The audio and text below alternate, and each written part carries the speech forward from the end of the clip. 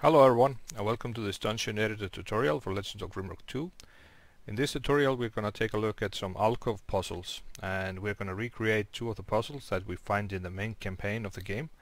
The first one we're going to recreate is the Shrine of Gluttony, where you needed to place three kinds of food into an alcove in order for a secret door to open. So I'm going to place a dungeon alcove over here next to a secret door, and also we're going to place some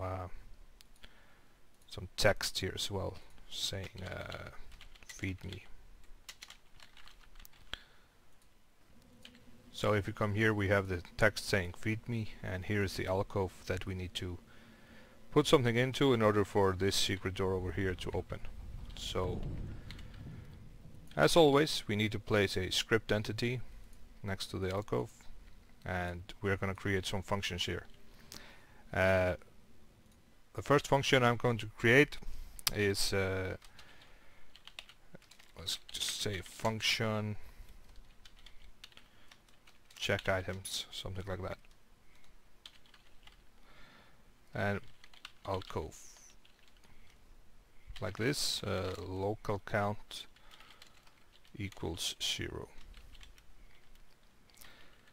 And now we're going to do a for loop which iterates for the items within the alcove. So we just do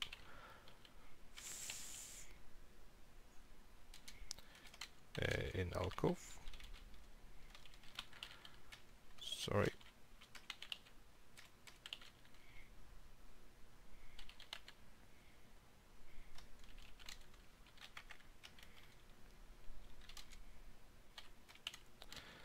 Here comes the magic.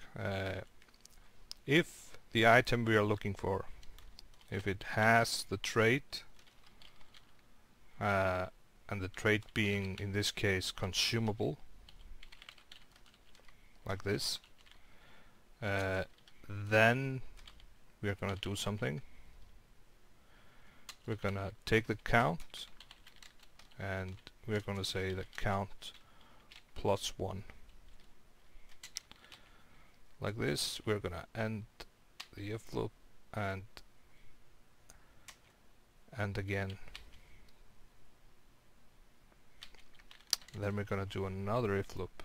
If the count is greater or equal to 3, then what was the name of this door? This is Dungeon Secret Door 1. Then Dungeon Secret Door 1, which is a door, will open, else that door will close. Like this, and the if loop, and then end everything. So if we take the alcove, we're gonna put a connector on insert item. We're gonna check for the items, and also when we remove something, we're gonna check again for the items. So if this is working correctly, we should be able to place some food here. Let's find something. Food, blueberry pie, some mushrooms, and cheese, like this. So if we take the mushroom and place it inside, the counter should have gone up to 1. Now the counter should be 2, and now the counter should be 3, and the dungeon door opens. If we take something, the counter is back to 2, and the door closes. So this is a simple way to run through the alcove and check if we are placing an item that is consumable or has the trait consumable. If so, we put the counter up by 1, and when the counter reaches 3, we open the door, and if it's not greater or equal to 3, the door stays closed. Of course, if you want more items to be placed, we could say 4 or we could say 5. And also, if we want different items, for example, if we want this to be triggered by missile weapons, for example. Then of course if we refresh this and I place the food here, nothing is happening because these are all the wrong items. But if we drop some bows here, let's just drop a crossbow, a long bow and a short bow.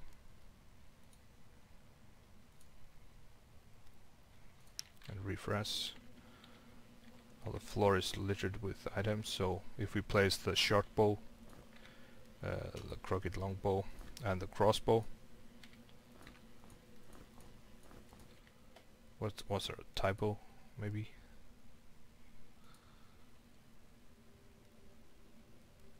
Yep, it's missile weapon, it's not weapons. So I made a typo, not the first time and certainly not the last time. So if we try this again, yep, now it works.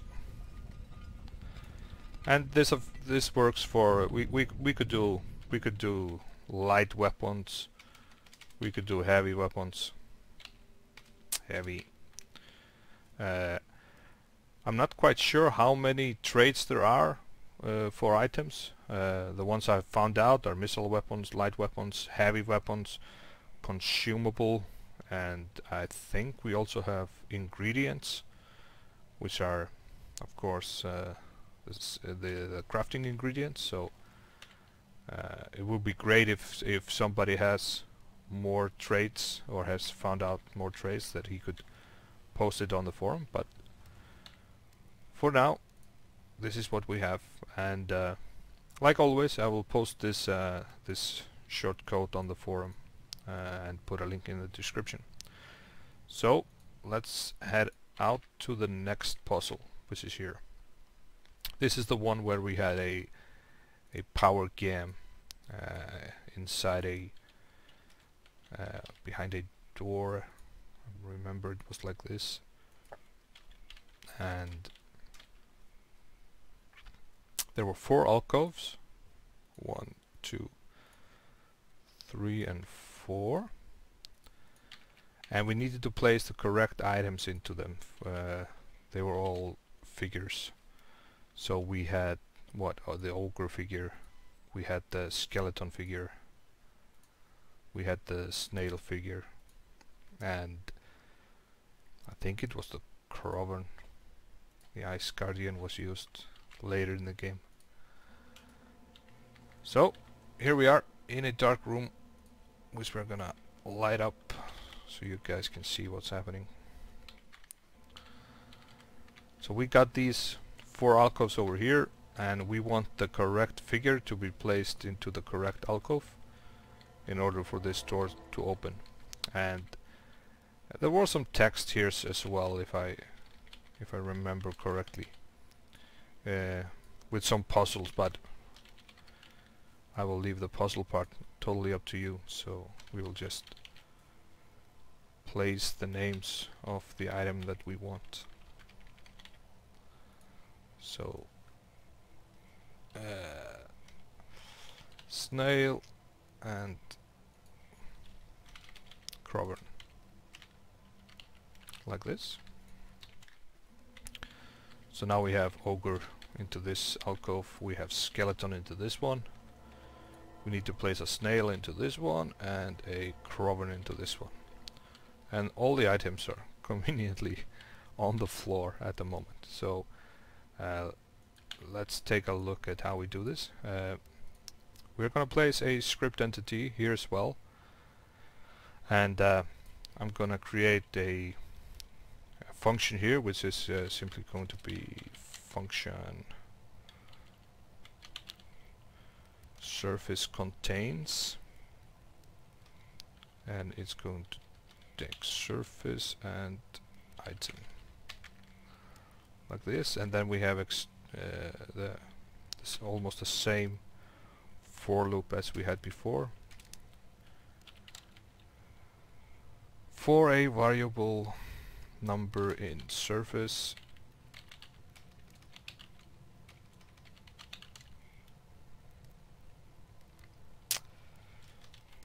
contains contents, sorry,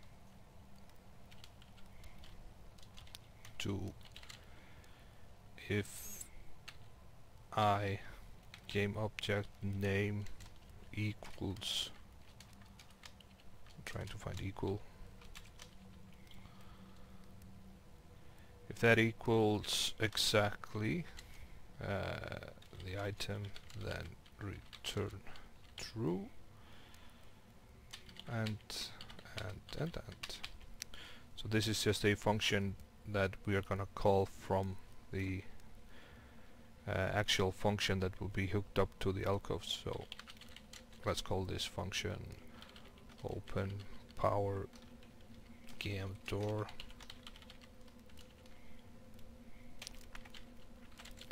and then we do if surface contains, and now you see why I created this before, because the function is actually calling that one, so this code has to be placed in the same scripting entity as this code, since I'm just calling it directly. I'm not calling it into another script. So if surface contains and this alcove was dungeon alcove 2, this is a surface, and there we wanted the figure ogre. Let's close this.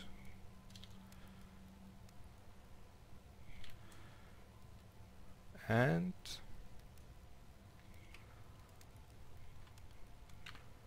let's just copy this around.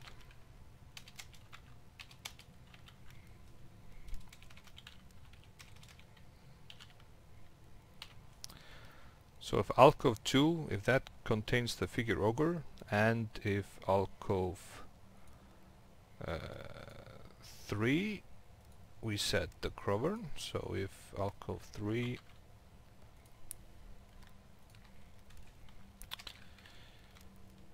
contains the figure crovern, and if alcove 4, let's do this correctly. That was skeleton, sorry. That was supposed to be the skeleton. So if alcove 4 contains the figure skeleton, and then this would be alcove 5. That's 5, and we wanted a snail into that one. So like this. Then we wanted this door here to open.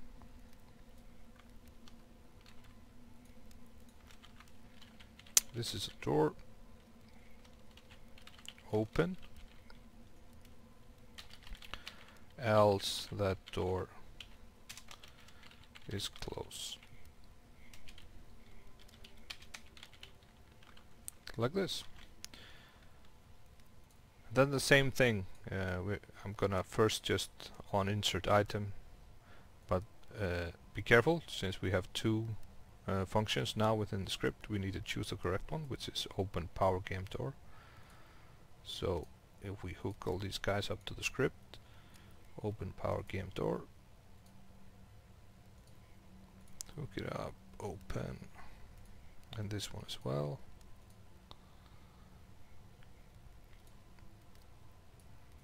Like this. So if we didn't mess this up, if we refresh, and of course we messed this up. Let's see what we did wrong. Function surface contains surface item. For in surface contents to if the name equals item, then return.